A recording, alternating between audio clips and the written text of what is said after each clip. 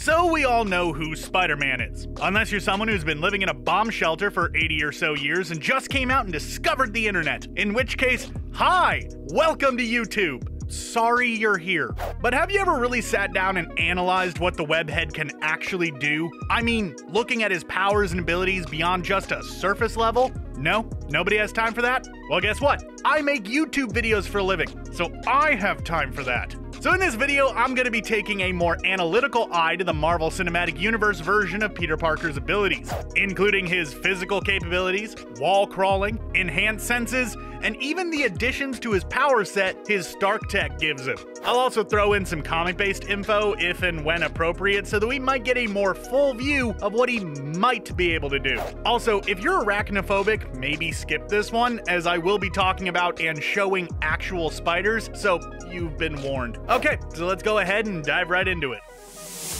So let's start this off by taking a look at the most ho-hum of all his superhero abilities, that being his physical enhancements. Okay, so maybe not ho-hum, but come on, most of these are things that pretty much every hero has. However, Peter Parker's specific enhancements are in a lot of ways a cut above pretty much everyone else. Let's start off with his superhuman strength. In Civil War, we see him catch a car and stop it in its tracks, and that's pretty impressive. And we are told that his strength is proportional to that of a spider. But what does that actually mean? Well, let's look at the strongest spider in the world, the Darwin's bark spider. This arachnid can lift up to 80 grams, which might not sound like much until you realize that the spider itself is roughly only a half a gram. So that means that this spider can lift 160 times its own weight, which is far more impressive. Now let's put that into the context of Spider-Man. Let's assume for this discussion that the 15 or 16-year-old Peter Parker weighs around 160 pounds. Might be more, might be less,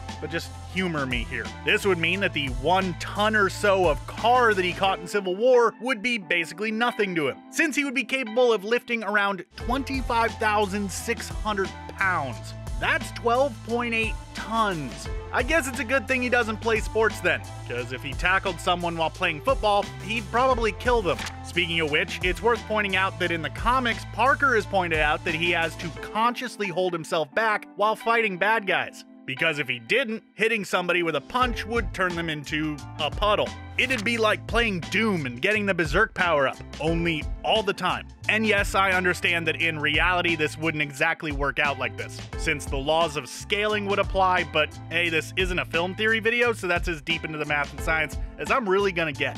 Just keeping it surface level to give you the basic idea of the power level that we're working with here. I mean, as surface level as deep diving into like the actual science of spiders and such can get.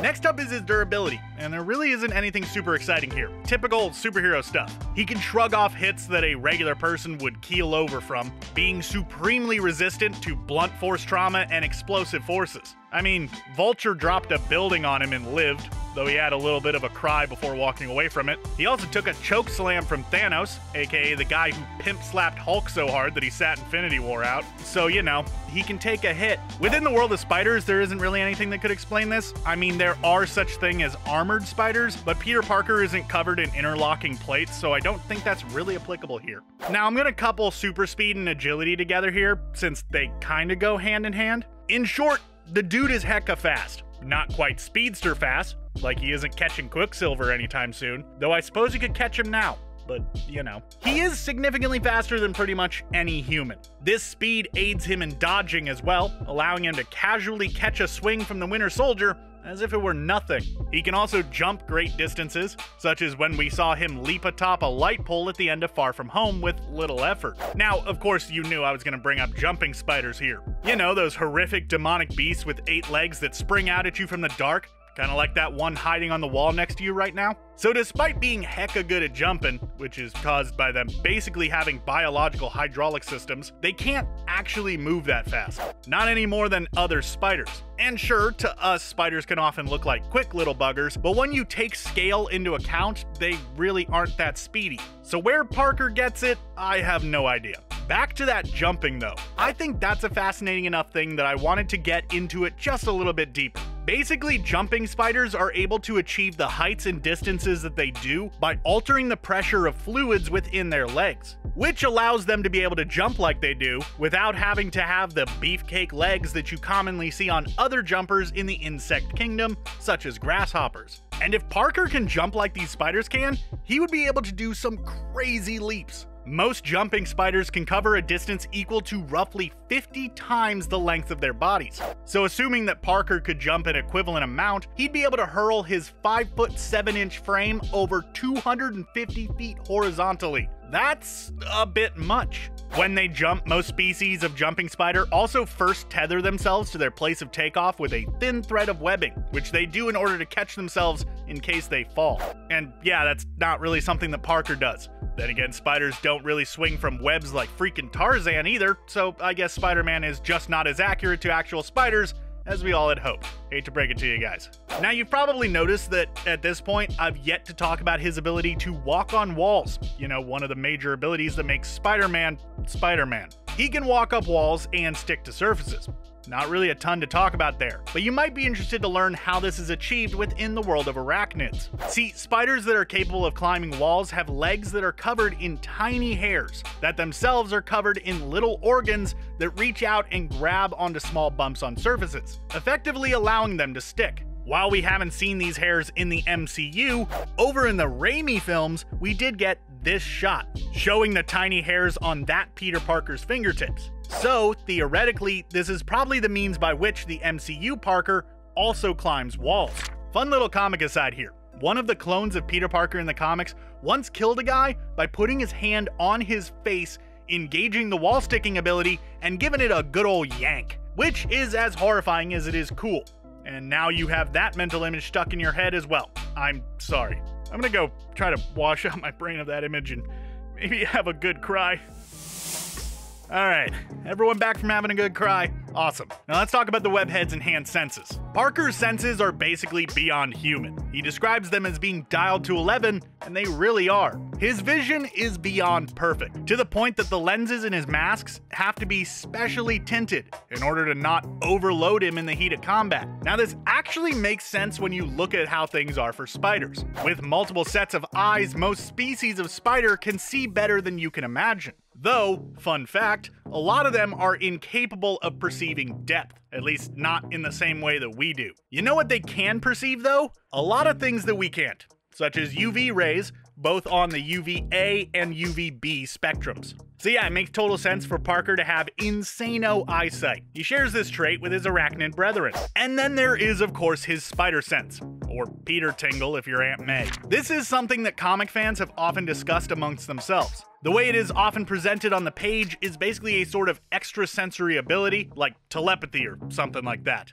allowing him to literally predict things split seconds before they happen. And that is not at all what it is. At least not what it appears to be if you look at how things are within the eight-legged world. See, spiders have tiny hairs all over their bodies that are hypersensitive to vibrations. This is what normally allows them to detect when something has entered their web, even if they are on the complete other side of it. But it can go beyond just sensing vibrations in whatever they're standing on. Some species are even capable of detecting changes in air pressure, usually brought upon by sound or movement. So, theoretically, what Parker is actually doing when he's using his spider sense is detecting changes in air pressure which could be brought upon by something like someone swinging a baseball bat in his general vicinity. And the movies kinda back this up, as in Infinity War we see him detect the presence of the Black Order when the hairs on his arms stand on end. So boom, that's some real science for you. And that brings us to his enhanced reflexes. Now, some of you might have grouped this in with his physical enhancements, and you'd probably be right to do so.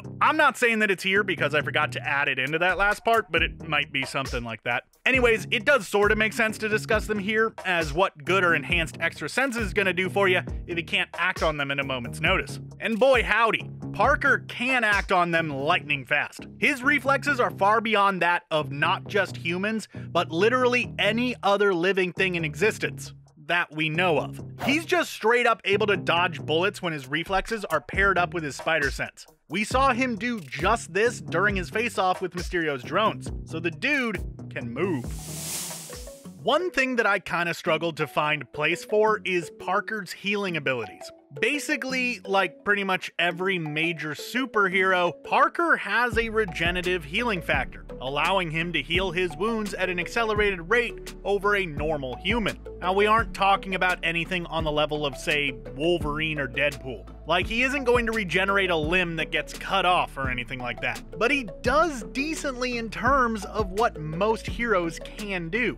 Now, as far as what it's like for actual spiders, there isn't much to talk about. Spiders heal in just about the same way as 99.9% of organic creatures on planet Earth. However, there is something that we can talk about here. That being the way that scientists have found uses for spiders in medical applications. Scientists have found that a unique protein structure in spider silk can be used for biomedical implants, such as bone and cartilage replacements. Scientists even think that they'll be able to use this protein structure to help repair nerve system damage as well. The only problem here, though, is that you can't exactly farm spider silk from spiders. For starters, they have a tendency to eat each other. They are cannibalistic by nature, so you can't really keep a bunch of them in one space without losing at least 50% of them. Extracting spider silk is also a very time-consuming process, as you have to sit there and pull the strands out of anesthetized spiders by hand. It can be done,